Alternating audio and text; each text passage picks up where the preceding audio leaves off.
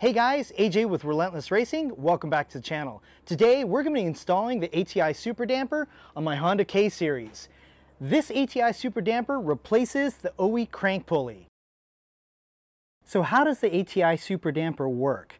There's a front cover with a metal inertia ring on the back, which is surrounded by elastomer bands to help reduce the twisting forces on the crankshaft, essentially counteracting the forces that are applied on the crankshaft. This dampens harmonics and vibrations within your motor, and therefore it's a power adder. That's why you'll always see one of these ATI Super Dampers on one of my race motors. If you'd like to learn more about the ATI Super Damper, there's some great technical articles on www.atiracing.com. I've seen lots of videos on YouTube where people are trying to install the ATI Super Damper by smacking it on with a mallet or forcing it on with a crank bolt. That is not the proper way to install the ATI Super Damper. Also, no one ever really talks about how to remove the ATI Super Damper once it's installed. So in this video, we're going to talk about the tools required and how to properly install and remove the ATI Super Damper. Let's get started. For the ATI Super Damper to dampen the harmonics and vibrations with the engine, it was designed with a slight press fit. Therefore, you will need one of these two tools. This is the ATI 918999, and this is the Proform 66514. These tools are almost identical and both function as an installer and puller. Let's take a closer look at these tools. They both come with base plates. They both come with center shafts and drive nuts.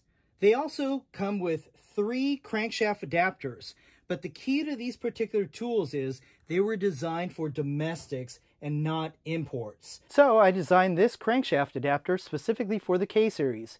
It fits the K20, K24, and it also fits the F series. Additionally, you will need a Torx T40 Plus bit. And I want you guys to realize this is not a Torx bit. It is a Torx T40 Plus bit. They are different. Please don't use a regular Torx bit because it will mess up the bolts in your ATI Super Damper.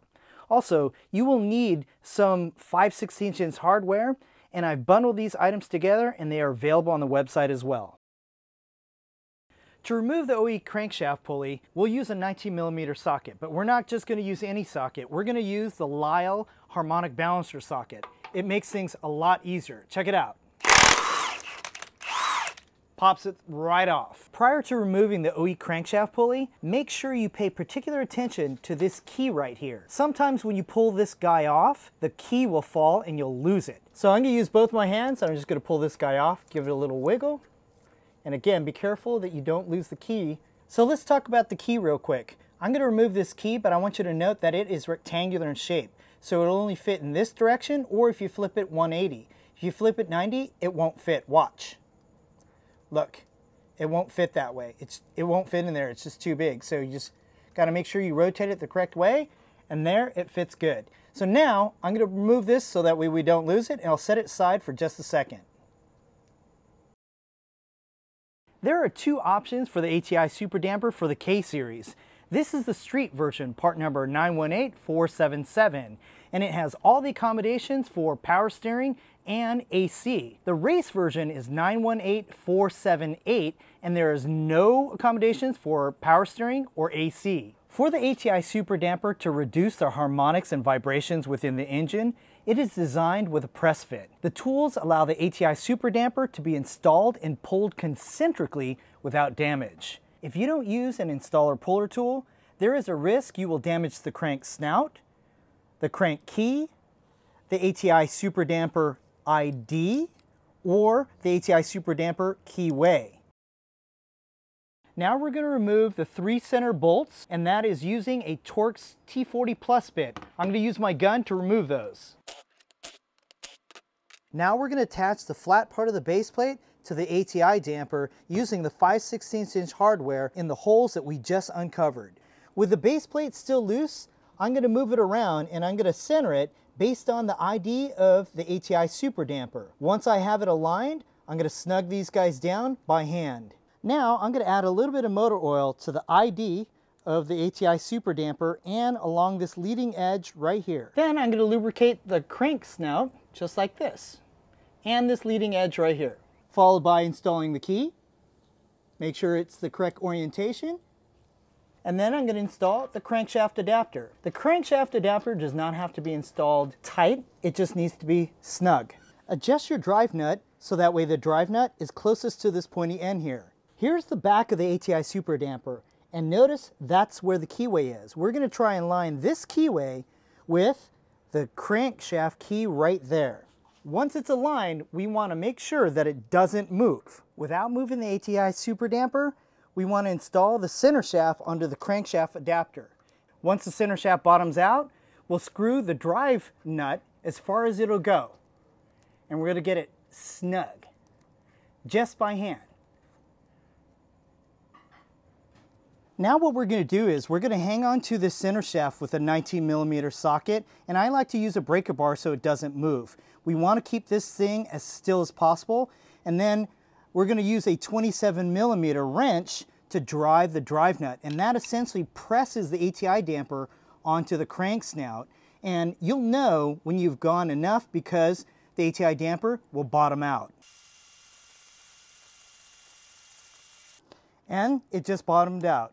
To remove the tool, let's remove the base plate first by backing out these 5/16" bolts. Then we're going to back out the drive nut just a little bit. Now we remove the center shaft. Sometimes the crankshaft adapter will come out with the tool, but if it doesn't, just use a 3/4 inch socket and just back it out. To finish the installation, lock the flywheel, and then we're going to install these 3 bolts using blue Loctite and a Torx T40 Plus bit, and we're going to torque those down to 16 foot-pounds. Then we'll install the crank bolt using factory torque specs and a 19mm socket. To remove the ATI Super Damper, it's pretty simple. We're still going to use these 3 open holes here, and we'll have to reinstall the crankshaft adapter, and we're just going to put that in by hand. Then we're going to take the tool and we're going to switch the orientation of the base plate. We're going to take this off and we're going to flip it to the other side, just like that. With our new configuration, we're going to attach the center shaft to the crankshaft adapter. And again, we're just going to snug it down by hand. Now I'm going to take the drive nut and I'm going to rotate this guy in until this section, until this ID here, almost touches the ATI Super Damper. There. So it's not actually touching the ATI Super Damper yet. Now we're going to rotate our base plate so that way we can install our 5/16" hardware. So it's really important right now that we install our hardware so there's at least 1D. 1D meaning 1 diameter's worth of thread engagement. So that's 5/16 at least of thread engagement. And all of these have to be at the exact same level. So I'm going to take these guys down and know that there's at least 5/16 worth of thread engagement. Get them down in equal amount. Similar to installation, we're going to hold the center shaft still, and then what we're going to do is we're going to rotate the drive nut counterclockwise, and this will actually pull the ATI Super Damper off, and the key is it's going to pull it off concentrically and not damage our ATI Super Damper or the crank snout.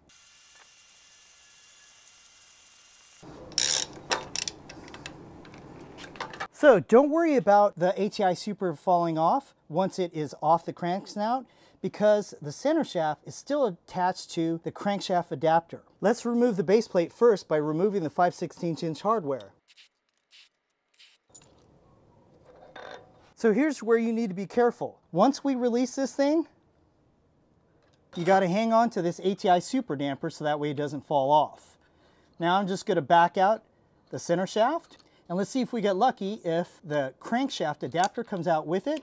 It did not, but no problem. And you just take this thing out by hand, and that's the removal. I know some people are going to ask, is it possible to remove or install the ATI Super Damper in car? Well, the answer is yes, but it depends on your application.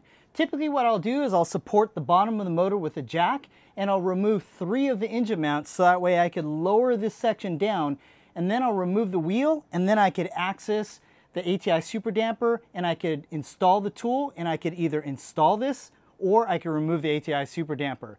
And honestly, that's really its one downfall, is that you need to use the tool to install it properly because it is a press fit.